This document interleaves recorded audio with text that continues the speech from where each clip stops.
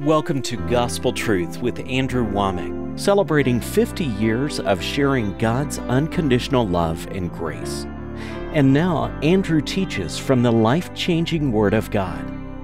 Welcome to our Wednesday's broadcast of the Gospel Truth. Today I'm into my 10th week of teaching through the book of Proverbs, verse by verse. I know that this has been a long series and we've been breaking it into 2-week segments so that people wouldn't get tired of it, but I just am so committed to getting these truths out. The book of Proverbs clearly states that this is to give wisdom to us, to keep us from falling prey to the deception of the devil and all of these things.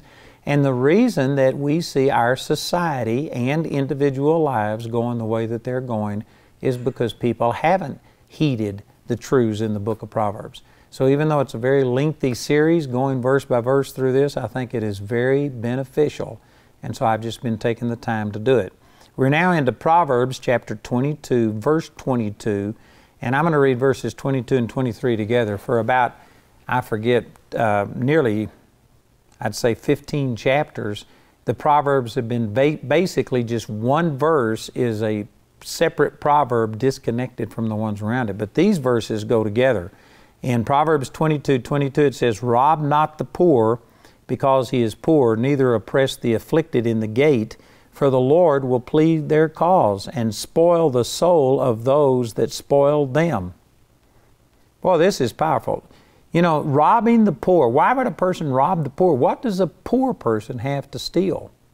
Well, every person has something. And the poor are an easy target.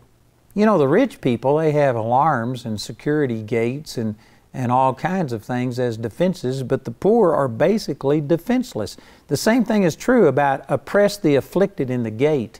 The gate here is, in those days, the gate of the city is where the elders of the city sat and they gave judgment when there was a contention between people. So this is basically, this would be like, don't oppress the people that are in court, you know, that can't afford a lawyer and can't defend themselves. Don't take advantage of them in these situations. And the reason you don't rob from the poor, who is basically defenseless, or the person who's in litigation and can't defend himself and is going to be taken advantage of, the reason you don't do that, even though they may be an easy target, the reason you don't do it is because the Lord will defend them and spoil the soul of those that spoil them.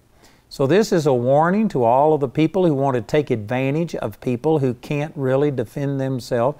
This is a warning that God is going to avenge and set all of those wrongs right. Boy, would to God that people knew this. Most people, again, they do not have an eternal perspective. They don't really believe that there is a day of accountability when we will stand before God.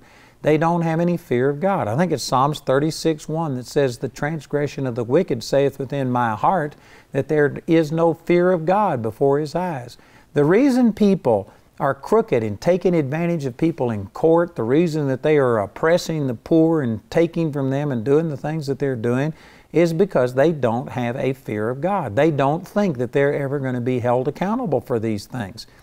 But these two proverbs right here, you put these verses together, God is going to plead their cause, and if you spoil somebody else, your soul is going to be spoiled. Man, that's a stern warning right there. In verse 24 it says, "Make no friendship with an angry man, and with a furious man thou shalt not go, lest thou learn his ways and get a snare to thy soul." Boy, this is a powerful truth. And again, people ignore this. You know, people run with the wrong crowd. And there's many scriptures that talk about that if you hang out with fools, you're going to be fool. But if you hang out with the wise, you're going to be a wise person. I believe that outside of our personal relationship with the Lord and maybe the person you choose to be your mate and things like this, beyond those two decisions, one of the most important decisions you will ever make in your life are the friends that you let into your life. Now again, you can be friendly to everyone and you can show love to everyone, but the people that you invite into your life and that you become, you know, soulmates with them, or whatever term you want to use, and you establish this rapport to where they can pour into you, If you choose poorly in that area, that is one of the most detrimental things that you can possibly do. In the New Testament, 2 Corinthians chapter 6, it says, "Come out from among them and be ye separate. Touch not the unclean thing, and I will receive you." The verse is right in front of that. "Don't be unequally yoked together with an unbeliever. What concord hath Christ with Belial, or light with darkness?" And on and on. We have to be careful the people that we associate with. In verse 25, "Lest thou learn his ways and get a snare to thy soul." I don't think that most Christians today really understand how bad this is. We have been raised in the world system. Even those of us who were raised in church, we're raised in a religious system that is not truly accurate according to Scripture. There's very few people that have had a good scriptural foundation. Most of us have been influenced by religion, and we've learned things wrong. And if we hang out with people that have those mindsets, well, then we are going to be just like them, and it'll be a snare to our soul. We need to be careful who we hang out with. You know, I've got some friends that are just movers and shakers, and I mean doing important things. And when I get around them, it tends to bring me up to their level. You tend to become like the people that you associate with. And so this is what this is saying, that you don't need to make friendship with an angry man and a furious man. You shall not go with them, or you're going to learn their ways, and it's going to be a snare to your soul. This is a truth from God that applies to us today. And there's people watching this program right now that you have friends that are angry and furious, and you still stay friends with them. Again, you can reach out to them. You can love them from a distance, but that does not need to be your inner circle of friends. And I know many of you think, well, I just couldn't do that. Well, that wouldn't be Christ-like. Jesus didn't have these people that were just bad people that were His close friends. He reached out, He forgave people, but I guarantee you, the people that were around Him, He trained them. He was influencing them. They were not influencing Him. In verse 26, it says, "Be not thou one of them that strike hands, or of them that are surety for debts. If thou hast nothing to pay, why should he take away thy bed from under thee?" And again, these two verses go together. And what this is saying is the same thing that was said in Proverbs chapter 6, where it says, "Deliver yourself as an animal that's caught in a trap if you have become surety for a stranger or for someone else." It's saying that this is not wise to do, because if you guarantee somebody else's loan and they default on it, they're going to come after you. And if you don't have anything to pay, they're going to wind up repossessing your bed, is what this talks about. They could repossess your car. They could put a lien on your house. In other words, it's just going to cost you. It's not wisdom to guarantee somebody else's debt. Man, and this is done all of the time. There are parents that guarantee children's debt, which I'm not saying you can't do it. Paul talked about when he was writing to Philemon, he says, if Onesimus has wronged you anything, or if he owes you anything, put that on my account. I will repay. In a sense, he became surety for Onesimus. But that was something that wasn't advised. I guess it can be done, but you better be sure that you know that this person is worth it if you do that, or they're going to come after you. In Proverbs 22:28, it says, "Remove not the ancient landmark which thy fathers have set." Did you know that this was an important thing in the Old Testament? And again, especially in the United States. Some other places like this program is seen all around the world. There's people in India and Africa and Europe and all of these places that they have much more connection with their past than people in the United States do. But in the United States, you know, we don't remember history very well. Most people, I would say among the friends that I have, most people, it would be rare for them to have a close relationship with a grandparent, and a great-grandparent, just basically, they don't even know what's going on. It's not that way in most places. I was over in England, and I went out to eat with a pastor, and we went to his house, and he was showing me that in this spot, in 1400 and something, this happened, and this. I was just blown away because, man, I couldn't tell you very much about all of my history, but he went back to the 1400s. His family had lived in that same house. That's a connection with the past that I just don't relate to. But this is saying that not to remove the ancient landmark. Deuteronomy 19:14, 27:17, Proverbs 23:10, on and on and on you could go with different places. It was a command not to remove a landmark. And the logic behind all of this is that we need to remember what has gone on before us. You know, I forgot who it was that said it, but there's a quotation that if you don't know history, you're bound to repeat it. And we learn things through history.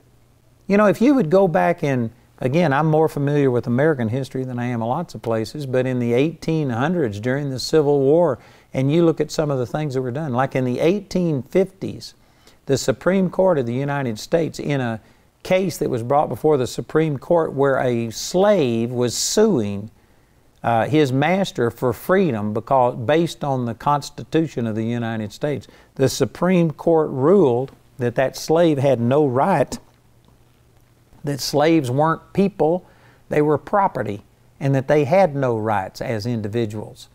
Did you know that that was wrong? It was wrong back in that Dred Scott case of the 1850s, and it's wrong today, some of the judgments that the Supreme Court has given.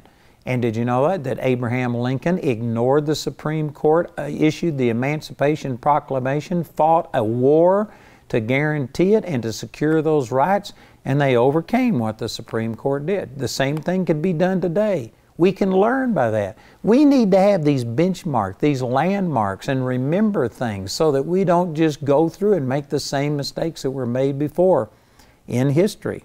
So this is really important. And you know, on a personal level, you ought to have some landmarks.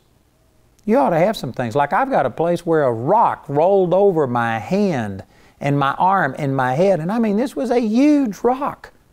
I mean, that's not an exaggeration. It was that big. It was like this. And you know what? I put a little sign there that says, God saved my life when this rock rolled over my hand, arm, and head. And then I put down Psalms 116:6, the Lord preserves the simple. And I've got that rock there with that little landmark. And it reminds me. And it helps me to remember the goodness of God. And I've got a number of things that I've done like this. When I go back to Arlington, Texas, I walk around and look at the place that I grew up. Look at the place where I received the baptism of the Holy Spirit. I go and see where I cast my first demon out of a person. I remember these places. And you know what? It always impacts me in a special way. We need to be remembering things like this. In verse 29 it says, Seest thou a man diligent in his business? He shall stand before kings. He shall not stand before mean men. This is just describing diligence as something that is going to bring promotion and prosperity. And you contrast this with all of the laziness that was spoken against in the book of Proverbs, and it shows you that if you work hard and do it over a prolonged period of time, spend less money than you make, you are going to prosper. That is really, really simple. Proverbs chapter 23, verse 1. When thou sittest to eat with a ruler, consider diligently what is before thee. And really, there's about 7 or 8 verses here that kind of go together, but I'm going to take each one independently. But this is saying that when you go to eat with a ruler, or it goes on to say in these next few verses with a rich man, that you need to be careful that you not be swayed by the dainties that this person, in other words, it's like you will lust for what they have, and you will tend to want to compromise and say whatever it takes to gain their favor and their advantage so that you could have these same things. And so this is warning against this. There are also some great statements here about gluttony and how we should deal with it. And you know, these exact verses right here, God spoke to me. I forget the exact period of time on this, but I know it's been at least 7 years. It could be as much as 10 years ago. I was about at least 25 or 30 pounds heavier than I am now, and I was concerned about it, and I'd been trying to deal with it, and I just wasn't winning. It was not working well. And I went out to eat with a couple. I was ministering at their church, and the woman was sitting there eating a chicken fried steak with gravy and French fries. I was eating a salad, and yet this woman was thin, and I was overweight. And as we talked, it turned out she had lost over 60 pounds. And here she was eating chicken fried steak with gravy and French fries. And I thought, how did you do this? And this woman gave me a tape set. And anyway, it was 9 hours worth of teaching. And right after I was with them, I went and visited my mother. And then I had a 9-hour drive from my mother's house to my house. There was 9 teachings in this set. And I just determined I was going to find out what this woman knew and that I was going to learn how to control my weight. So anyway, I prayed and I said, God, I just need some help. So I'm missing something somewhere. And I said, speak to me and show me what my problem is. And I prayed, and then I put in that first CD, and I mean within 45 seconds, I had my answer. This woman started talking about how that weight is not really the problem. Weight is just a symptom. It's other things. It's spiritual, it's emotional. With her, it was that she ate when she got depressed and discouraged, and it was an escape. That wasn't my problem. But the Lord just spoke to me as she was saying that and said, the problem with you is you're just a glutton. You love food. And you know what? Most people wouldn't define themselves as a glutton, but a glutton is just a person that eats more food than your body needs. And if you're overweight, you ate more food than your body needed. That's it. And you can sit there and say, well, it's the type of food and I need to exercise, and all of those things can influence and be a factor, but the Lord just spoke to me and said I was a glutton. And what I decided to do is just start cutting everything I did in half. I still ate desserts, I still ate candy, I did anything that I'd ever done, but instead of eating as much as I wanted or something, I would take a meal and cut it in half and just leave the rest of it on the plate. And did you know I've lost 25 or 30 pounds, kept it off for 10 years. I still need to lose some, but I'm saying that I saw a dramatic instance, and all of that came from these verses. We're going to be talking about this. I'm telling you, people are spending billions of dollars on weight loss plans and everything else. If you would go to the Word of God and let the Word of God speak to you and apply it to your personal life, it will change every area of your life. It'll deal with your weight, it'll deal with your relationships, it'll deal with anything. So this is saying that when you eat with a ruler, you better consider diligently what is before you, and look at the verse 2, and put a knife to thy throat if thou be a man given to appetite. You know what? This isn't saying that food is bad, but excess and loving it is bad. And specifically, the point that's being made, this isn't actually talking about your weight, but this is talking about that ruler or this rich man can use his dainties and his delicacies to bribe you, to suck you into doing something that is against what you know God has called you to do. And if you are a person that is given to appetite, if you're a person that's going to be influenced and moved by food, it would be better to put a knife to your throat than to let this man tempt you and deceive you and draw you into error through food. Now again, this can have a multiple or a duplicate application. If you are a person who's just, a glutton, like the Lord spoke to me, and you just love food, and if you're overweight, I can guarantee you don't get overweight any other way except to eat more food than your body needs and to do it often. Now, anybody can mess up. There's times that I'll go out, and especially if I don't eat a little bit, I'll get really hungry, and then I'll overeat, and man, I'm just, so full that it's uncomfortable. But you can't get fat doing that one time. You might gain a pound or two if you overate, but you could eat until you passed out, and I guarantee you would not be fat. You wouldn't be obese if you don't do it over and over and over again. You can't get fat off of just one meal. So a person who is fat and overweight, it's because you eat more than your body needs more often than you need it. That's it. And you can go on all the diets you want to, or you could just get to where you start lessening the amount of food that you eat, and it'll work. And this verse is one maybe you ought to put on your refrigerator. Put a knife to thy throat if thou be a man given to appetite. Of course, this isn't advocating slitting your throat. This is just saying that you ought to be that committed. If you don't want a knife to your throat, well then don't get to where you're a glutton. Don't eat more than your body needs. In verse 3, be not desirous of his dainties, for they are deceitful meat. Well, the word desirous here is talking about lust. That's the way it was translated in Numbers chapter 11, verse 34. So this is talking about lust. Did you know most of the time when we use the term lust, we're talking about some kind of illicit or ungodly sexual desire. But lust here is being applied to food. There are people that lust for food. And again, if we're overweight, the only way you get there is because you eat more food than you need more often than you need it. And it's lust. And we need to recognize that. And we don't need to lust for these things. His dainties and his deceitful meat. You know, again, this tape set or CD set that I was listening to, this woman said that the reason she was overweight was because she used food as an escape. It comforted her when she was depressed or discouraged and stuff. And that's deceitful meat, to think that you should find contentment and satisfaction and joy in food. Food is just like fuel.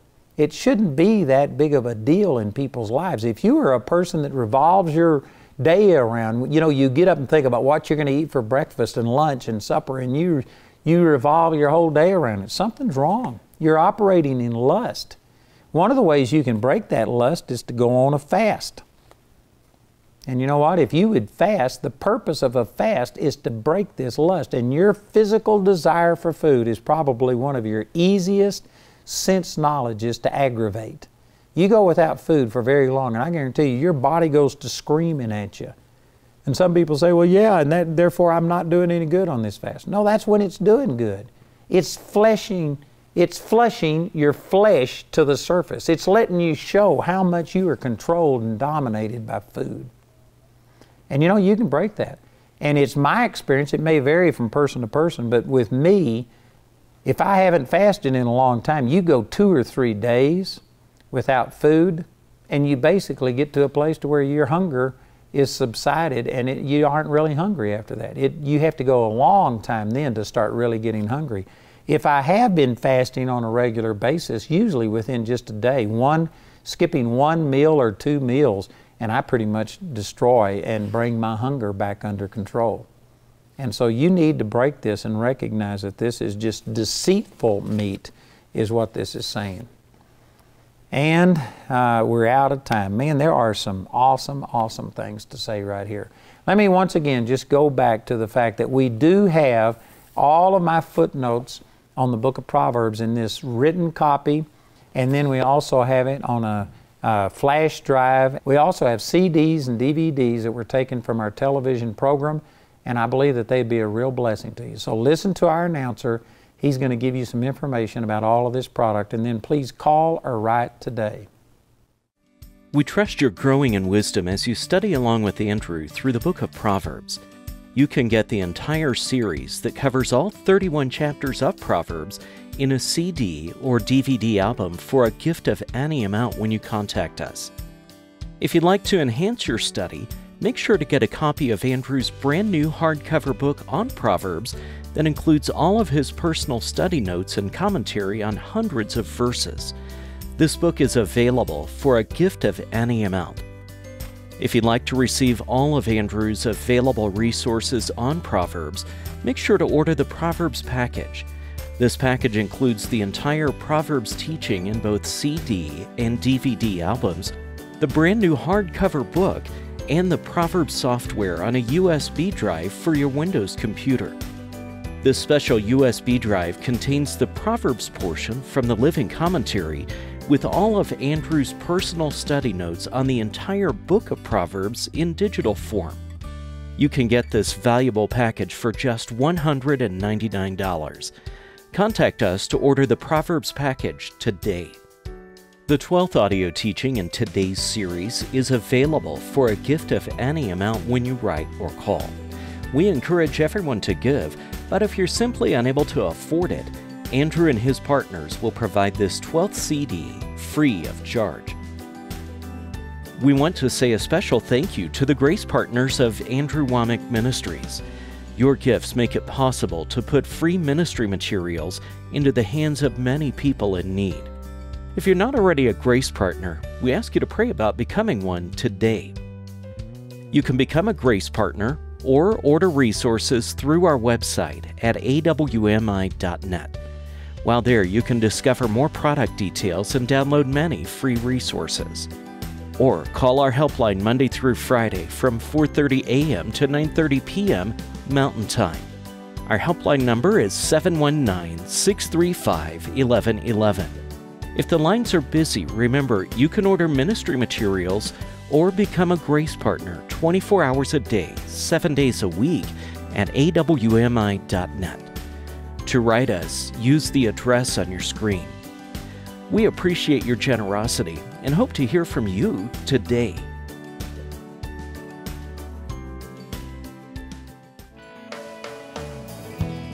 We'd like to point out Andrew's upcoming speaking schedule.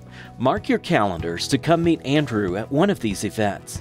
In the month of August, he'll be in Kristiansand, Norway, back in Woodland Park for the Healing is Here conference, and in Chicago, Illinois. In September, he'll be in Charlotte, North Carolina, in Johnson City, Tennessee, and in Colorado Springs, Colorado. In October, he'll again be in Woodland Park for the annual Andrew Wommack Ministers Conference, in West Bromwich in the UK, and in Kampala, Uganda.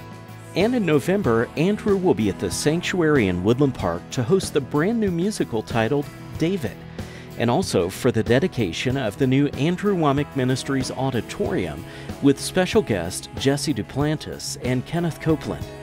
Also in November, Andrew will be in Granville, Michigan. For more details on Andrew's next meeting in your area, visit our website at awmi.net.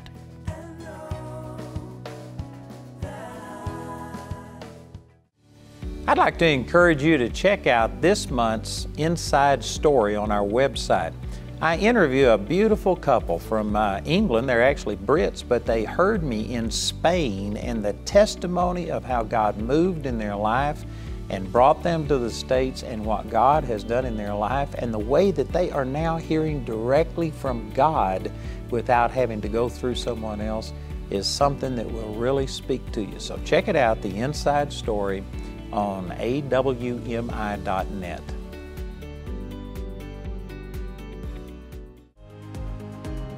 Hello, this is Andrew Wommack, and I'd like to encourage you to check out our Gospel Truth TV. That's gospeltruth.tv. It's an internet-based television network, and you are not only going to get my teaching, but you are also going to hear instructors from Charis Bible College. You've got well-known people on there like Kenneth Copeland, Creflo Dollar, Jesse Duplantis, Keith Moore. These are all people that are friends of mine. We have differences and variances, but we're all preaching the same thing, and it's a safe place to be. You are going to be blessed. So check it out. It's 24/7, gospeltruth.tv.